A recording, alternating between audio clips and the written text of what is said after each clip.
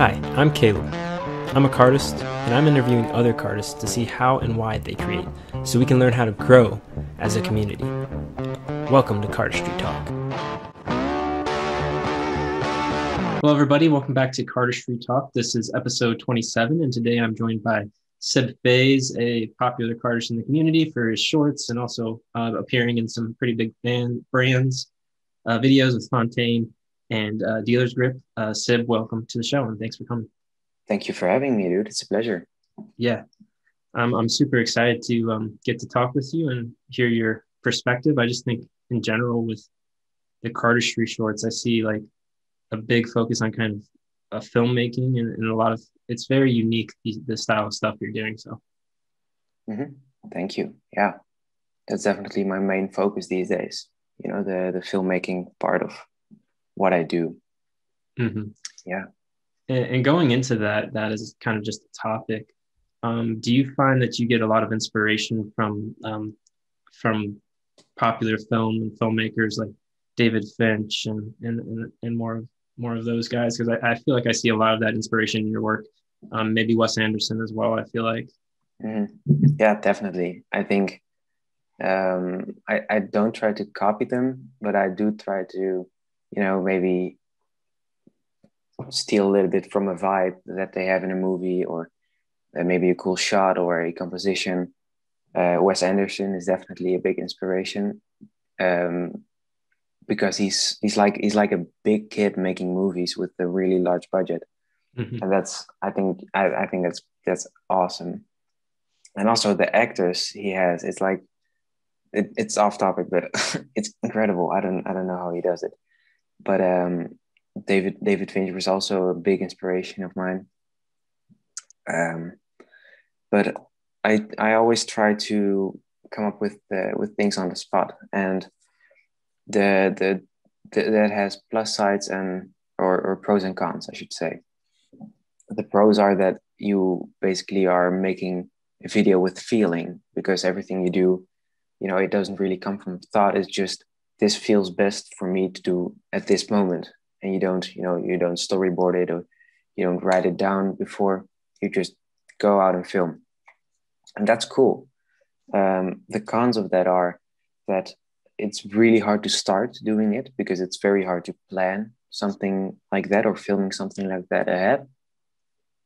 And another thing that I talked about on another podcast thingy was that I think that we all have this database of movies and video clips and music that we've seen before.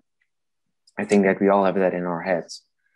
And when you come up with things on the spot, it's really easy to unconsciously actually pick something from that, database and use that for your own project. And that has a risk to it, because then your project might start to look like something that someone else has made already. And you don't want that, of course. But it's fun. Let's put it there. Yeah. Yeah, I think it's interesting. It's almost kind of like what you input affects your output a lot. Like in the style of your editing and, framing and everything. I know you said in like your talk with the Cardistry gang that like you prefer usually to kind of do like just wake up and you're like, okay, let's make a video today, instead of just planning it out.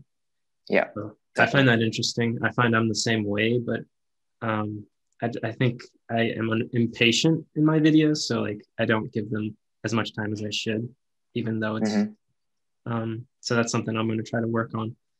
But do you have any tips for people that are wanting to make cardistry shorts or just their own solo video for the first time? Jeez.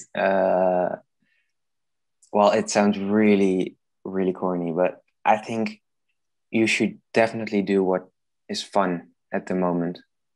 So if you don't feel like doing this, then you do that, if that feels right. So just try to find out what works best for you. And that is really the way how you create your own style, because, you can't create a style with, or thinking what other people might want to see. That's not your own style. That's the other people's style. and you want to create your own, because then you're unique and you're special. You know, we're all born different, so let's use it. Let's take that to our advantage. Yeah. I feel like I see a lot of that kind of like not necessarily copying, but for like anyone, I forget what video it is, but where they have they have a video in the back and then a video on the front. Yeah. I feel like everybody's been doing that lately and trying to copy that style instead of trying to make their own thing. I feel like I always see that. But yeah, I think it's important to maybe get inspirations and sources from different locations than just the cardistry community, to make things more interesting and unique. Like you say, with films and movies, taking things from them, whether you know it or not, consciously, is part of the reason why I think yours are so impressive, at least to me. Thank you. Yeah, I think more people should, or maybe can try to look outside of cardistry itself, because if we have this circle of cardistry, and you're in the middle, but if you copy this, then maybe someone here will see that, and maybe somewhere here will see this, and then it shoots around in this circle. But I think it's great to look at another circle and, oh, maybe copy that, and then another circle might see that, and oh, that's great. Let's try to expand it a bit. And that's why I love movies, so that's why I'm trying to do this, this movie thing. Mm-hmm. I think what we've seen a lot of too is the taking from magic into cardistry. We've seen like a lot of that in recent years for obvious reasons, but now I think we're starting to expand outside of that kind of realm of just magic and cardistry. I know for me personally, I've talked about this a lot, but soccer is one of my main passions growing up, and I played it in college and etc. So I try to incorporate a lot of like foot stalls and foot things into my moves, a lot of more so stunt type things. But I feel like that's what people have most enjoyed from what I've done, instead of trying to copy other people and try to be as good at packet cuts when I really am not as good as most other people in that area, I think. Mm-hmm. But I'm hoping to see like other people take chunks from other communities and kind of interweave into their own cardistry. I think that's where we'll see a lot of growth going forward, since we've already taken everything from magic. Definitely. But that's also where most of us come from. So, it's probably the easiest to pick something from. But man, soccer, that's something else. I think that's great. That's really great. And it doesn't, like, just the fact that you even attempt to copy it. To be honest, I've never seen your stuff. I'm sorry to say that, but I'm not surprised. I will definitely check it out after this talk. But it's like, even without seeing your stuff, I can tell that it's close to you personally, because I don't know anybody in this world that takes something so close to their hearts. For you, it's soccer, and puts that in cardistry. It's like, I feel like soccer or a sport is something that you grow up with. I don't know how old you were when you started doing soccer, but yeah, I was like 6. I mean, that's so young.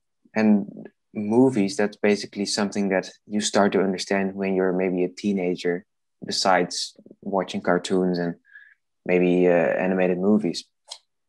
But like, soccer is really something that is close to you as a person. That's what you grew up with. That's everything that you have right now is almost shaped around you with soccer. If that makes sense. I'm trying to make sense of something that's in my head, but it's really hard. Yeah. And what I found too is when I kind of like, I was in cardistry in high school, which is, I'm old man in the cardistry community where I'm like 25, which isn't really old. What? But oh man, there's like this like 6-7 year gap where I kind of wasn't doing cardistry, and I came back to it around COVID time because I had more, free time. But I found like I created so much in that first month when I was just trying to think of stuff through the eyes of a soccer player. There was no like, hurdle into creation. It was just creation. And I don't know if that was like a unconscious buildup of thoughts and creativity, or if it's just this is something that I have a lot of experience with and just translating as much of it into cards. It just seemed really easy as compared to now, where like if I try to create something, most of the time it doesn't happen as easily as when I first got back into it. Mm-hmm. Wow, that's that's crazy. How does that work? How do we as humans work to make that happen? Mm-hmm. It almost sounds like there's like a bucket, and through those 6 or 7 years, just little water droplets started dripping in there, and then in that first month, you emptied that bucket, and this creativity started flowing out. Yeah. But I don't know. I don't understand it, how that works, but it's great. I love it. Mm-hmm. Yeah. And I don't know if you found this with you personally, but like if you try to like kind of force yourself to be creative, it almost never works. And then it always just kind of randomly happens. Like at some point you don't know why. And at least like you said, like a bucket, it just kind of overflows and you're not really sure. Yeah, it just happens. It's feeling. I think that's it. I think it's all feeling and emotion, and feeling and emotion is really hard to understand. Mm-hmm. Yeah.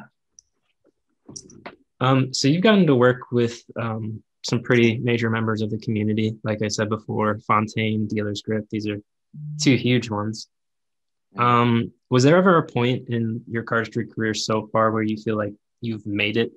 Or is that even something you think you can feel as a cardist? I don't know. I think it's, to be honest, I think it's pretty easy almost to get a video with a brand. And might sound a bit controversial, I don't know, but I started basically taking inspiration from Oliver's stuff, like a lot.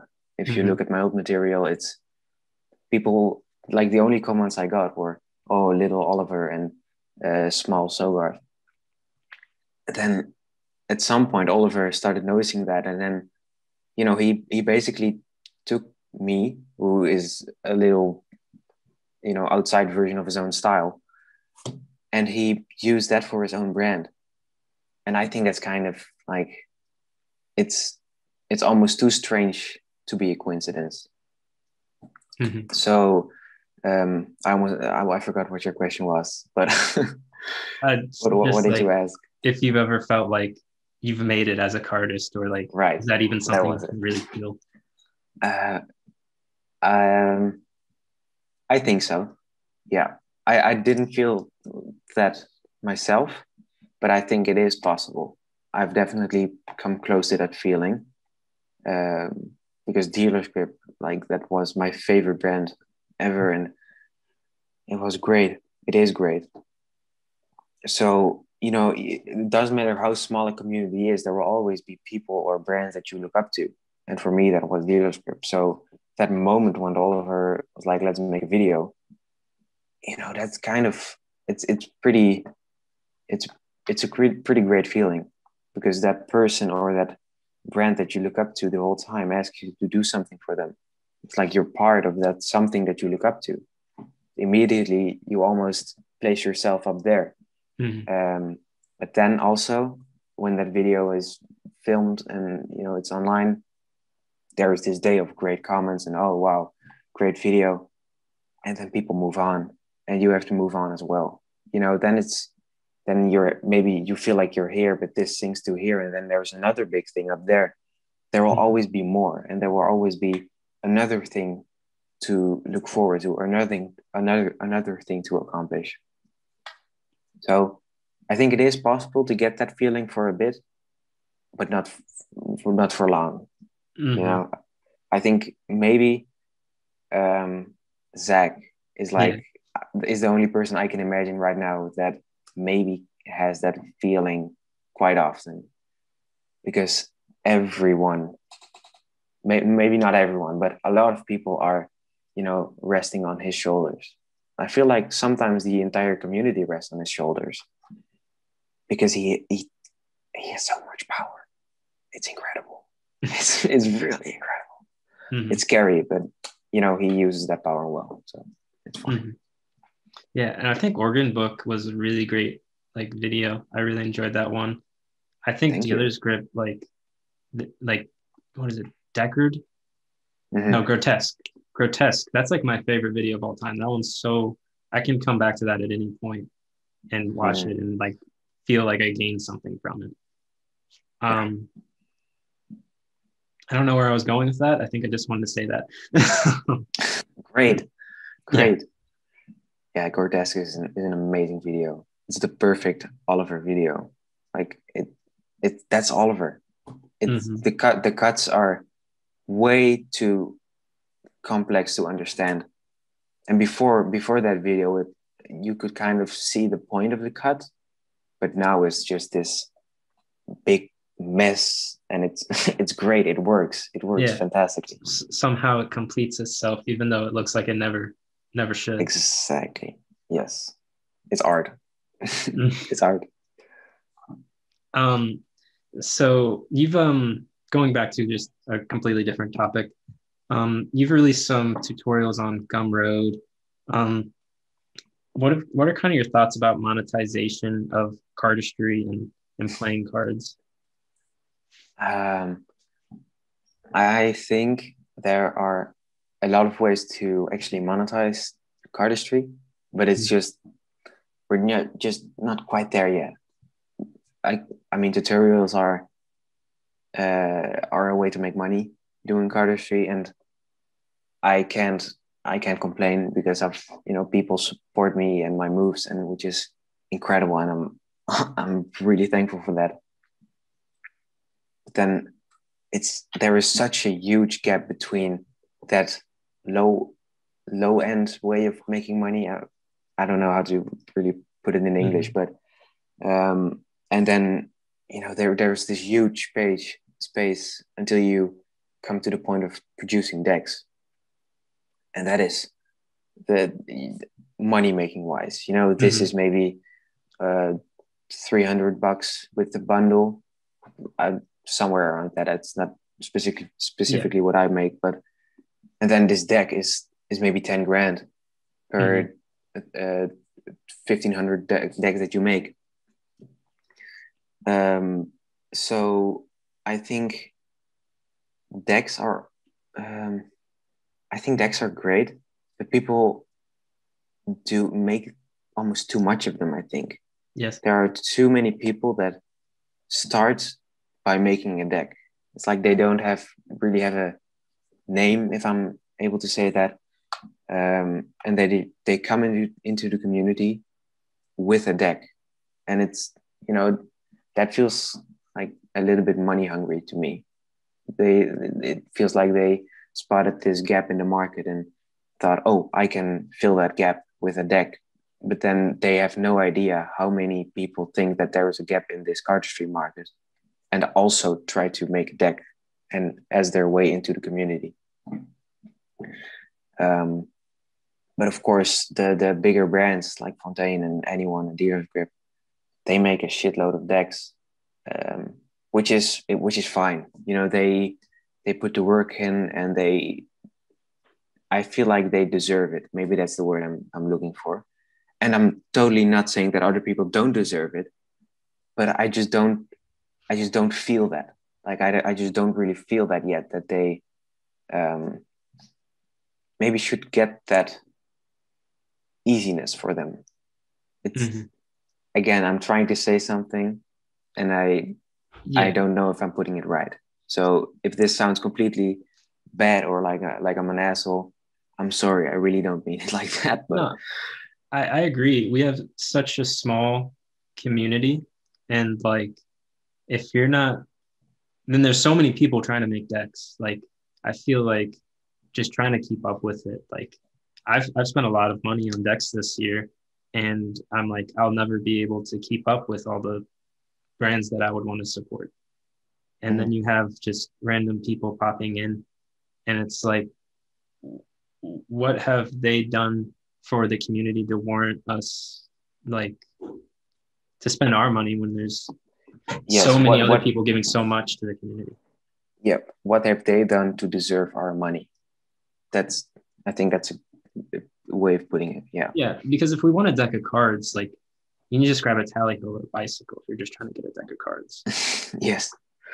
Yeah. But if you're making a custom one, like there has to be something to back that up with, because we have the ability to buy a deck for, at least in the United States, we have an ability to buy a deck for $3. That's totally fine and usable. Yeah. Yeah. For sure. And it's like it's not that much, and it's so much more expensive to buy a custom deck. It started with $15. Now it's 18. You know, some brands are selling it for 24. That's that's insane. It's like you can actually just get a deck for $3. You know that, guys. You can do cardistry with that. Yeah. And like, I mean, these tally ho bricks are $25 off of Gambler's Warehouse. And like, I don't know, like for the same cost, I could buy a Fontaine or I could get 12 decks. Like, I don't know what's rough to like, for me personally, to warrant that. Yeah. On the other side of that, custom decks do have more value to them, I feel. They're maybe like what I thought of recently was, you know, brands usually make a video and that video makes you feel something as a customer. It's like, oh, that's exciting. That's great. I want to buy that deck. And when you have that deck, that feeling can come back and come back. And I don't think, at least me, I have never had that feeling with the Tally-Ho deck. It's that this is so practical, and a custom deck like Dots, that's, you know, that has a story. That is, the people behind it are special, or have been in this community since day one. You know, they built this community. That's also another thing. Yeah, I remember getting my first Fontaine. It's like I couldn't sleep for 2 days. I was so excited. And I don't know if do you own any Fontaines? I just have the Halloweens that they recently released.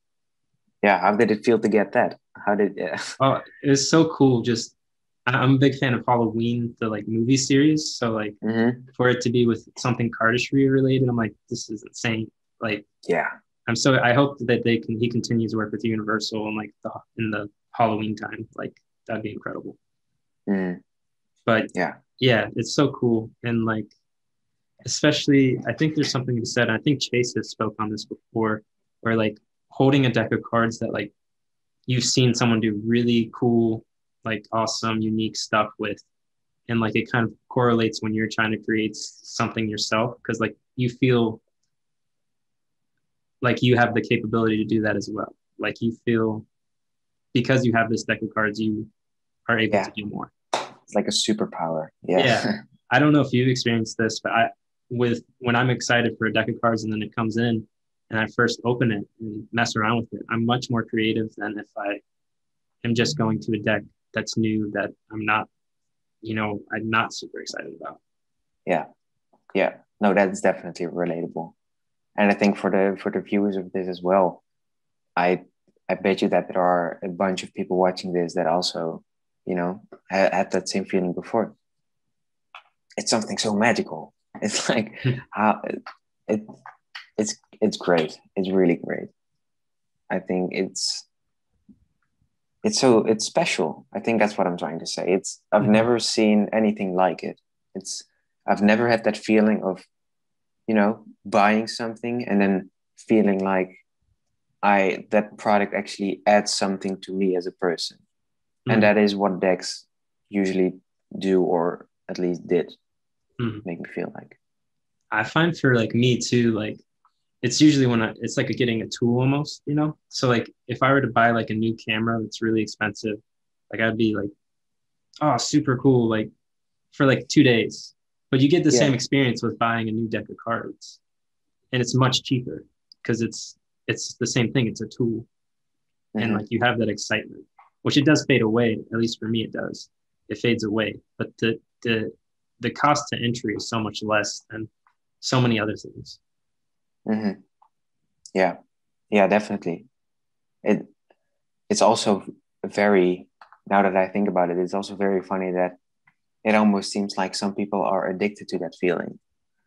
And that is deck collectors. And I mean, I have nothing against them. I have a bunch of decks as well. But and I can see you have a bunch of decks in your background as well. But Yeah. um, I think that's the first year that a person does cardistry is almost the most magical one, because then you start to discover all these decks. And man, I remember being so excited about illusionist decks and theory 11 decks, and now it, they don't excite me anymore. Mm-hmm. But then it's always like you're discovering something new every time you buy a deck, and then at some point that ends, but you're still trying to get that feeling. And I think that's where a deck collector is born. Mm-hmm. Basically. Yeah. And like I said, with my gap of not doing cards and not being in the community really at all, like when I came back, there's so many videos and so many brands. Like Fontaine was just becoming a thing when I kind of left. And then like Mm-hmm. I come back and there's like anyone, Cardistry, Touch, Lotus in Hands. Like every day I could like find something and like it'd be like a rabbit hole. And like Yeah, I would give anything to be able to go back to that first month where I came back and like experience all that again. Cause it was like it's like magical, like you said. But then that's it crazy. wears off. So. But wow, I'm just, I'm so amazed. I can't imagine what that's like. Isn't that also very scary? Because I don't know why you left in the first place, but if it was something that you cared about, I can imagine that you maybe feel like, oh, maybe they fucked it up. Maybe they fucked this art form up. But Yeah. why did you stop in the first place? The main reason I stopped was just to focus on college and soccer. So I was playing soccer in college. So that's a lot. So Yeah. I I mean I still kind of shuffled cards, but like I wasn't up to date with the community or anything, and I wasn't learning Mm. anything. It was just kind of something I did like as a fidget type of thing. Yeah. Yeah. Um, but when I came back, it is weird because the community has drastically changed. Like Instagram is now like kind of the focus, whereas it used to be YouTube or like the Kuso and stuff like that. Mm-hmm. Like dedicated websites, and now it's all on Instagram for the most part. And it's just I, I don't know, it's just weird to leave a community for so long and come back and it's completely different and it's grown so much. And like people that like used to be considered like big names like aren't necessarily known as well. Um, Mm-hmm. um, do you know who Kevin Malone is? I've heard of him. I don't know him. Like I can't Yeah, imagine what his stuff looks like. he like his cardistry is like the moves aren't like crazy insane, but his videos like they evoke an emotion, and like that's what a lot of the early videos, or at least the stuff that I got into, were kind of about. It was less about necessarily the cardistry and more so like using the cardistry kind of as a tool to evoke emotion or show emotion. Yes. Whereas Yes. now a lot of videos are more so like to show off the moves. The moves are the focus. That's something I really miss, and that's something he does really well. And like I feel like nobody really knows about Kevin Malone, and he was like one of my favorites when I was getting into it. Like he was a Mm. big inspiration. That's awesome. I've never noticed that, but now that you say it, I know what you mean. Yeah, that's Mhm. super special. Wow. Write that down, viewers, because this is something that you want to take note of. Wow. I'm actually amazed. It's also like the nostalgia almost like for like finding videos because like a lot of people deleted videos and that was kind of frustrating or like Mm. privated videos that like I really enjoyed and like I add a lot of videos to a playlist I have on YouTube. I call it like Cardistry Classics or something. It's just videos that I really like to watch. And Mm-hmm. like I always see like two or three videos privatized randomly or like removed, and that's always like super disappointing. It's like I need to start doing what Matt Fox does and like archive videos. Yeah, that guy, I think he has like a whole hard drive with all the videos on it. Yeah, that's a good idea. That's really, one day there will be a cardistry museum and you will be the director of it. Well, Matt Fox will be. You and Matt Fox, how about that? Like, yeah. Yeah, that'd be so cool to like find some of those. Yeah. So, like we said, obviously, like film is a big inspiration for you and in your videos and just in general. Do you have any like underrated movies or filmmakers you would recommend to me or other people? Okay. Wow. Damn. I feel like Wes Anderson isn't like that well known. So, in case you don't know him, Wes Anderson is a great director. Maybe you should consider watching some of his stuff. There is this great Dutch director, and his name is Rob Luker, and his stuff is like really, it's really on the edge. It's like almost at the point where you're like, this is a bit too far, but it's still so amusing to watch. So I would recommend Rob Luker. And besides that, I think his movies are pretty well known. But Damien Chazelle is a great director. He's the director of La La Land and Whiplash. So, you know, I know La La Land isn't a very big favorite under the modern folks, but I like it. So maybe La La Land's like one of my favorites, like top 5. Great, awesome. But yeah, Damien Chazelle is good. I like him a lot. Yeah. Just going into the cardistry shorts that you make, as opposed to kind of like solo videos, what's kind of your thought process in making those shorter formed videos than kind of more beefy ones? Obviously, you have, was it Hyperspace? What was the really big video you did that was like 10 minutes? Oh, it's called Card Palace. Card Palace. Yeah, that was really off. Thank you. Obviously, you have that, but what's kind of your thought in making these shorter form videos as opposed to longer ones? Because that's something that I don't think we see a lot of. I think that there is not really, sometimes there is no need to make a video really long. It's like you can also try to put your message in a video that's 1 minute.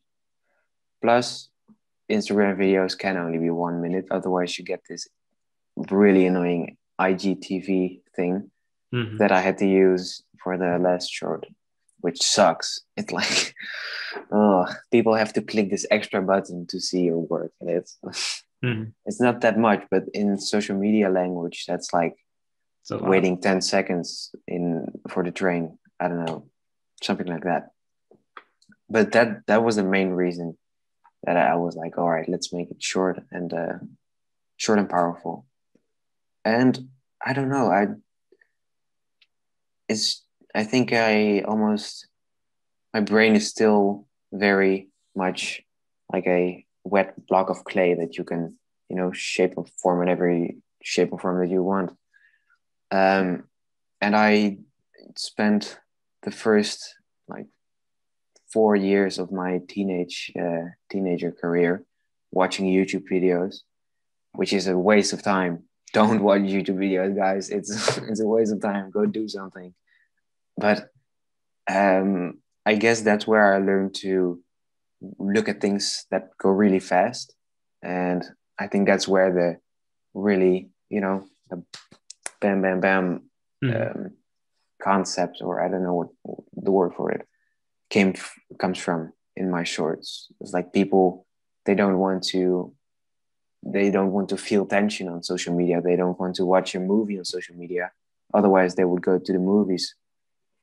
Um, so I think that's not really something that I thought about, but I think it is something that I noticed, or that I felt. Like it has to be short and powerful, because otherwise people don't want to watch it.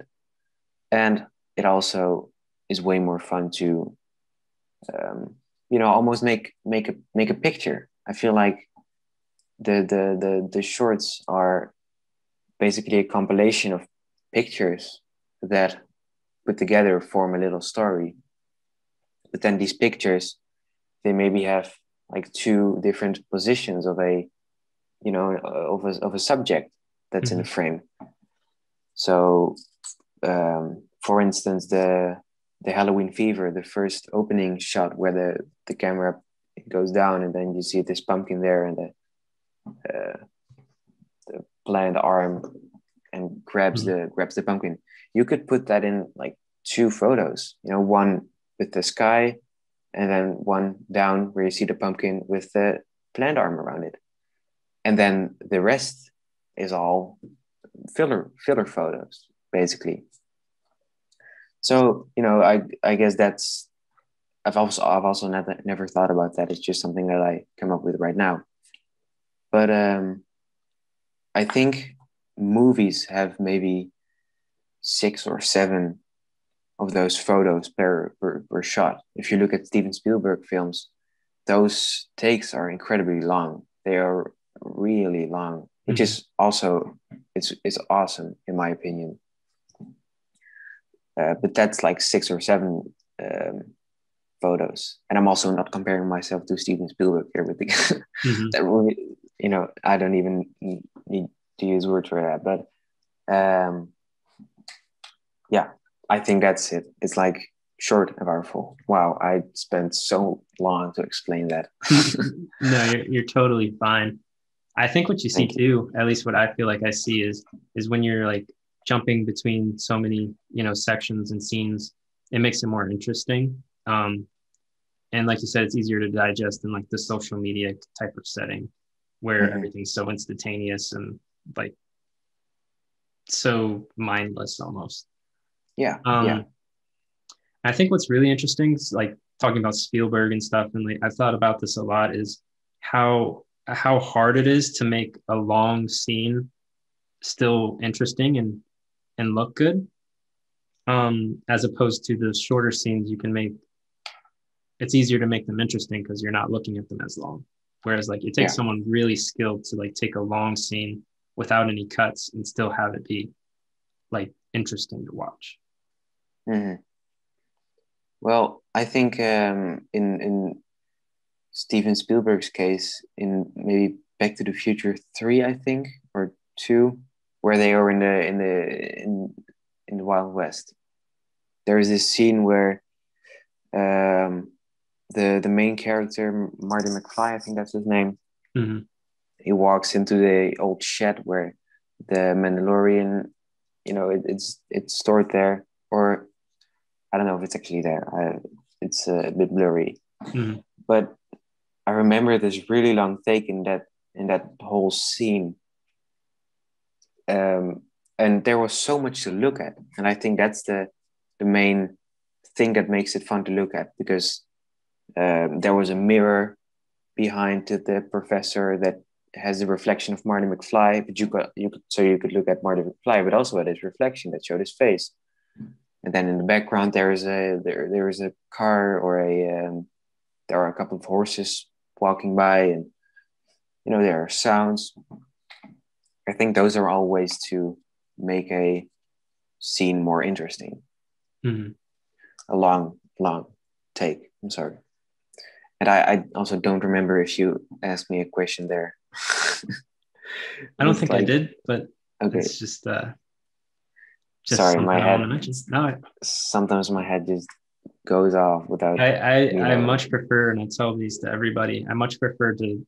I hate like structured interviews where it's just like there's no room to breathe or like to put anything outside of those questions. Like it should be. I want these to at least be like a conversation more so than like here's X, Y, and Z.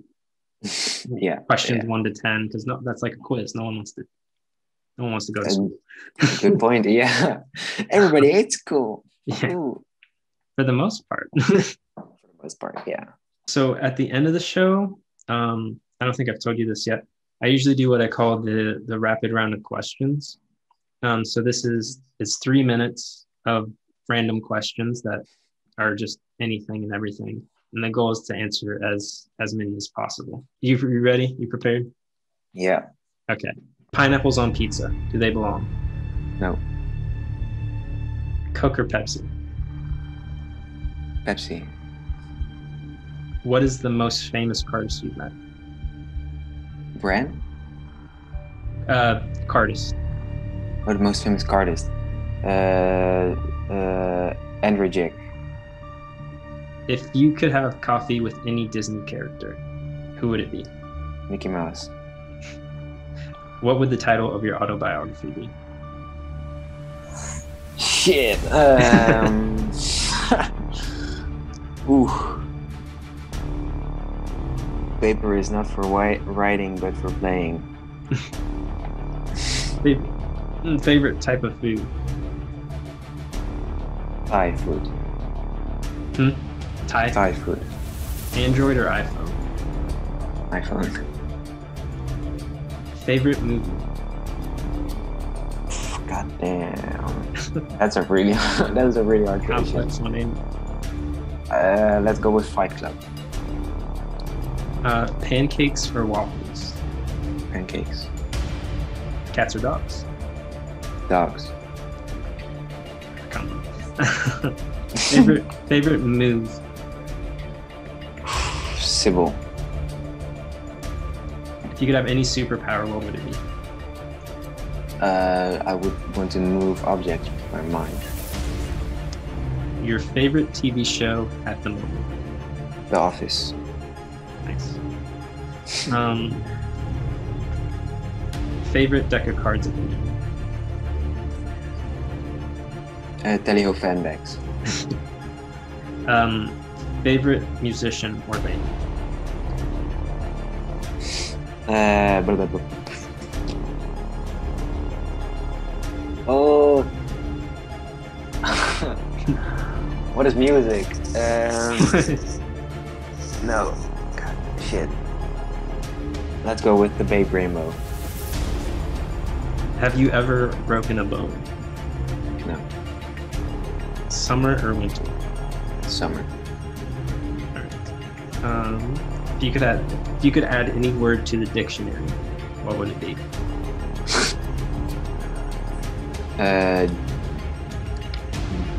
Geometrical screwdriver. Okay. You went through a lot of questions. Describe your absolute perfect day. Feeling good, and feeling good to top it all off. Wow. Feeling good. Perfect. Syb, thank you for taking your time to be on the show. At the end of the show, I like to do what I call roll out the close-up pad. So that's just my way of saying, is there anything that you would like to promote or anything you would like to leave the audience with? I'm making a deck. Have a wonderful day, guys. Thank you for watching. And keep watching these episodes. Because why not? Just watch.